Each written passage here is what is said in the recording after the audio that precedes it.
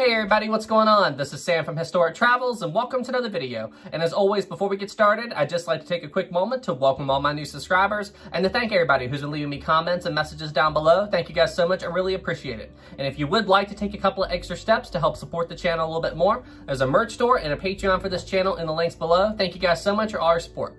Okay, so for all of you who missed it, a few days ago I put up a series of topics on my YouTube community page and I asked all of you to vote on those topics and select what you guys would like for the topic of today's video. And the winner of that voting was the topic, was the Titanic disaster foretold or predicted? Meaning, did somebody predict the sinking of the Titanic before the disaster actually occurred? Now, if you look at the modern day conspiracies about the Titanic disaster, you'll find all kinds of claims of so-called predictions or foretellings of the Titanic disaster. But for today's video, I want to talk about two predictions in particular. The first prediction I want to talk about is the story of a fictional book that was written a while before the Titanic disaster occurs that seems to predict the disaster of the Titanic exactly. And the second prediction I want to talk about is the supposed prediction of one of the Titanic's passengers who thought that something bad was going to happen to the ship before the ship even left Southampton.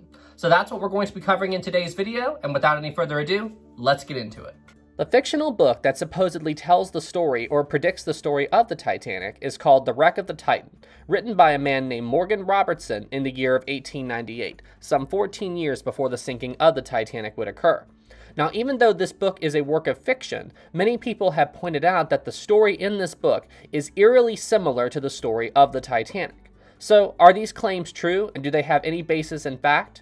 Well, I looked into it. Now, me personally, I've never been the type of person to really believe anyone when they tell me that they can predict the future or see the future or know the outcome of something before that event actually takes place. I've always operated under the belief that the future isn't written and it's up to each and every single one of us to make the future that we want. It's up to each of us to plot our own course, so to speak, and yes, pun intended. But I will admit, once I looked into the story of the wreck of the Titan, there are a lot of very eerie similarities between what happened in this book and with what happened to the Titanic. So what are the similarities between the ship in the book and in the real-life Titanic? Well, for starters, it's the vessel's name in the book. Believe it or not, the name of the ship in the book is called the Titan. Now, the fact that both vessels have similar names, I'll admit, is pretty bizarre and creepy, but when I was researching the other similarities between these two ships, what I discovered was many of these similarities can be rationally explained. You see, Morgan Robertson was really into ocean liners at the time, and that's one big reason why he wrote this book.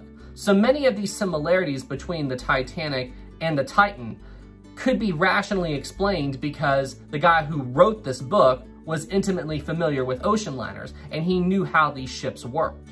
So what I'm going to do now, I made a list of all the similarities between the two ships, and I'm going to read you this list of similarities, and then I'm going to explain to you if I believe that this is an eerie prediction of the future, or if this similarity is something that can be rationally explained because the guy who wrote the book was really into ocean liners, like what the Titanic would eventually be.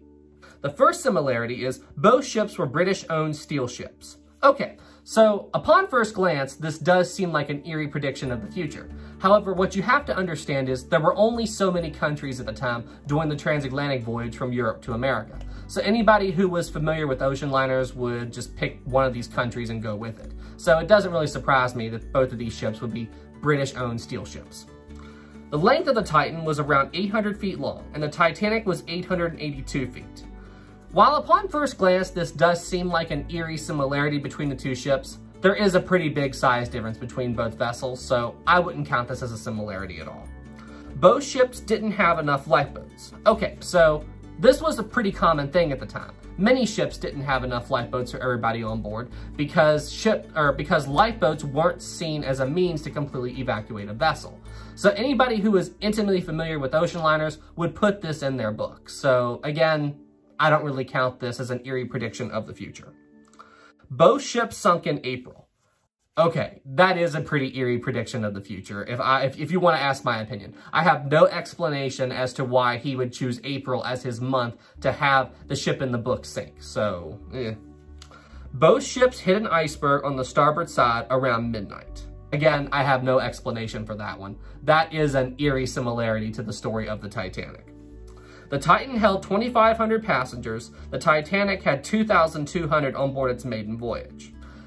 Okay, so this could be taken two ways. It could be seen as a similarity between the two ships, which it quite possibly could be a eerie coincidence between the two ships. But the other thing you have to remember is that the Titanic had a maximum carrying capacity for 3,000 people. It just happened to have 2,200 on board for its maiden voyage. So honestly, I could see this going both ways. It could be an eerie similarity to the Titanic, or it could just be somebody who was intimately familiar with ocean liners just wrote this in their book for the heck of it. Both ships sunk 400 miles south of Newfoundland. I have no explanation for that one. That is pretty eerie. The only way that this would make sense to me is if Morgan Robertson was familiar with the Labrador Current, bringing icebergs down to that general area. If he knew this, then it does make sense that he would pick the general area he did for the book. But still, having it exactly 400 miles south of Newfoundland, which is about where the Titanic was, that is a pretty eerie similarity, if you ask me. But probably the biggest similarity that people always like to point to when they compare the Titanic with the Titan is that both vessels were claimed to be unsinkable. So while it is true that in the wreck of the Titan was claimed to be unsinkable, it's a little bit more complicated with the Titanic. You see, the fact of the matter is, the Titanic was never claimed to be unsinkable. As far as I know, the only claims of the White Star Line that in any shape or form could resemble them saying the Titanic was unsinkable is that members of their company said that the Titanic was as unsinkable as we know how to make a ship. But they never claimed the Titanic was unsinkable. To them and to the general public, everybody just thought the Titanic was a safe ship. Nobody had this religious faith in the vessel.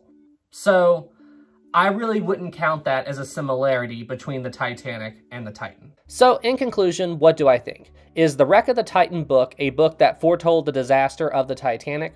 Well, in my opinion, not really. While there can be no mistaking the similarities between the Titanic and the Titan, most of the similarities between the two ships can be rationally explained because the guy who wrote the Titan book was intimately familiar with ocean liners.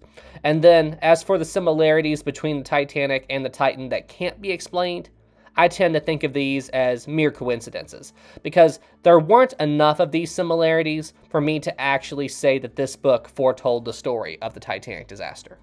Now, if you ask me, the only story of predicting the Titanic disaster that seems to have some basis of truth to it can only be found in the story of Eva Hart and her family.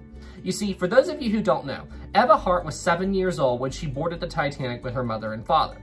But originally, Eva Hart and her family were not due to sail on the Titanic at all. They were originally booked on another ship. But then their trip on that ship got canceled, so they were transferred over to the Titanic. And then upon learning this, Eva's mother freaked out. She said, "No, we cannot sail on this ship. Something dreadful will happen if we sail on this ship." But Eva's father, trying to be the voice of reason, said, "No, you're imagining things. Everything will be fine. Let's sail on the Titanic." So Eva's mother eventually agreed to sail on the Titanic, but with one condition. She said, "I will only sail on that ship if I sleep during the daytime and sit up at night, because I know something's going to happen." And this is what she did. So throughout the entire voyage, Eva's mother sat up at night while the Titanic was sailing along, and then she slept during the daytime. And she was wide awake as ever on the night of April the 14th, 1912, when she said she felt a bump, and it was like a train pulling into a station, or a jerk. That's how she described it. And she immediately knew that this was this horrible something that she was so terrified of. So she woke up her husband, told him to go up on deck and find out what was going on, and that's what he did. And then he came back down to the cabin and told both of them to get dressed, and we need to get up on deck as soon as possible. So if you ask me, that truly is the only story of somebody actually predicting the sinking of the Titanic. And I have no rational way of explaining that. Anyway, guys, that's it for this video. Thank you all so much for watching. I hope you enjoyed it and found it interesting. And if you like this video, please be sure to leave it a like. If you're new here, please subscribe to the channel. Thank you, guys. It really helps out a lot. All right, everybody. Well, hey, you all stay safe out there, and I'll see you in the next one. Have a good night, everybody. Special thanks to Patreon Captain Level supporter Callum Whaley. Thank you so much for all the support, man.